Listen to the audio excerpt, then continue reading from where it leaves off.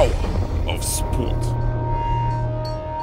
This is Raw Sport. The big issue on the table over the last couple of weeks in world cricket has been this two-tier system and the move by the big three in world cricket to almost sabotage cricket and take over. Weaver came out and I think basically stated their position. Since then, the West Indies Cricket Board basically seems very happy with the new system and the new proposal, and it seems to be going ahead. Let's first get Weaver's official position on the new system being proposed by the ICC and the top three in cricket. Well, first of all, I think Weaver's position will certainly state that in no shape or form will we agree to any three country running cricket. Cricket is a global sport. I think to grow the sport is what you want to do. We are very mindful of the fact that more countries or some countries will have a greater contribution to make to the pool of international cricket, and albeit India, of course, is the biggest cricketing market around the world. They've got over 1 billion people who are cricket crazy, and they've got the corporate entities to support that passion. The Australians are pretty much one of the better teams that have played the game over the last 100 years, and of course their legacy stands above all. England and Australia plays that very important and what most of cricket lovers around the world look out for, the Ashes. So we know the importance of all three entities. That said, I think West Indies cricket stands tall and above all, if you ask me. Presently we're not at our best, and that must be acknowledged and said. But the legacy of West Indies cricket, given the most coveted times of we winning over between 1976 back to 1995, stands above all cricketing nations.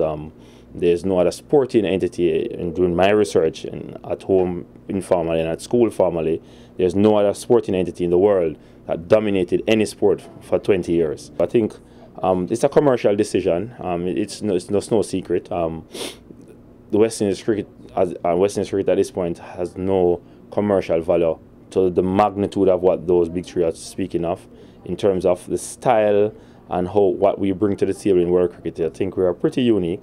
I will say West Indies' natural skill level can only be matched by Pakistan if I'm going to be honest about what I've seen in world cricket. And I think West Indies has a key role to play. To go with the two-tier system in Test cricket will be to the detriment of Test cricket, if you ask me. How long can West Indies continue to play against Bangladesh and New Zealand over a period of time? Even them themselves will get bored of each other.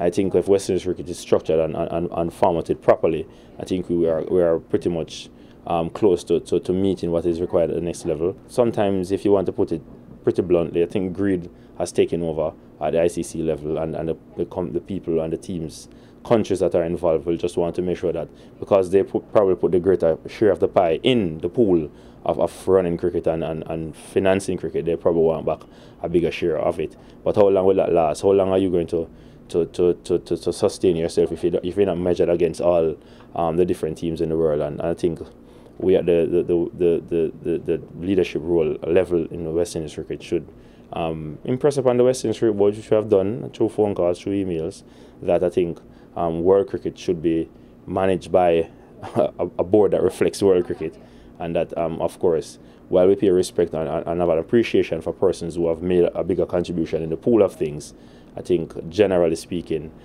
this new proposal by the ICC is not best for cricket. At the meeting, I thought they scaled down the proposal somewhat. There are some changes within that, and that I think has to be discussed at a different level. I don't want to speak on behalf of the West Indies board, but we at WEPA certainly do not support this proposal and want the West Indies cricket board to do what's best for West Indies cricket, but also be mindful of the fact that West Indies cricket can be alright, but West Indies can't play against themselves. So we must also do what is best for world cricket because it's the right thing to do. I want to get your views on the game in the region, the Super 50 tournament. Big sponsor coming on board now, the West Indies Cricket Board, boosting of a new sponsor over a 3-year period, I believe. Everything happy with regards to the players and the board, negotiations, monies, finances, everything cool with regards to where WEPA is concerned and the West Indies Cricket Board in terms of negotiations with regional players? What I would say, Joel, is that everything is not fine, but I don't think we're at the stage where we're quarreling. I think we're at the stage where we're at the table, we're just not managed to reach the finishing line with our hands held, and that we can both cross the line at the same time to feel the same sort of feeling and happy. But we're working on it. There are issues out there that needs to be dealt with. There are issues that we need to take directives from our membership as it relates to the relationship with the West Indies Cricket Board. We're certainly trying to work with them. We understand their challenges, understand their plights, their cash flow issues. We welcome the new sponsor in Nagico, and we encourage Nagico to stay on board. And we hope that they are encouraged also by the quality of play on the field, which is what drives cricket. Can't help but notice, though, since you've assumed office as the WIPA president, that there's been less squabbles. You said you're still debating, you're still quarreling, but since you've assumed office, the board and WIPA have seemed to be sorting out their matters behind the closed doors. That's safe to say? What I will say is that you may not notice it because it's not in the public area that there's any quarrel. So you're assuming that there's less quarrel. That we just said that's been less publicized, if any at all.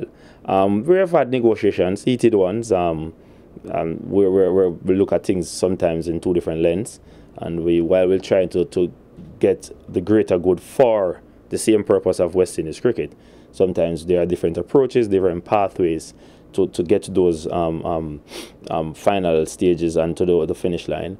But I obviously have taken over. I've got somewhat of a new board, and there are different executive members. The players themselves have different views and issues, and we hope that with all those things pulled together, that the approach sometimes can be a little different. That said, I must admit that for the past board that I was a part of as well, and that you would have labeled as being quarrelsome and always been engaged in squabble, I was part of that, and I shine not away from it. I take responsibility for that as well, and I take this opportunity also to thank our immediate past president, Mr. Dineen Ramnarayan, for the fantastic job that he has done for WIPA.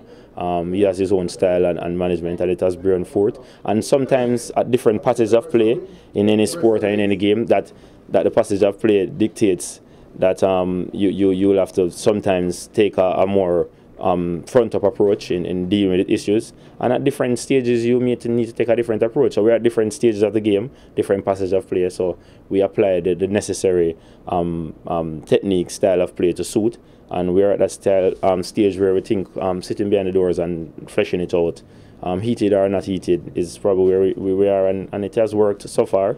And we're looking to get the West Indies Cricket Board to come around to some of the core issues that affects our players and our members.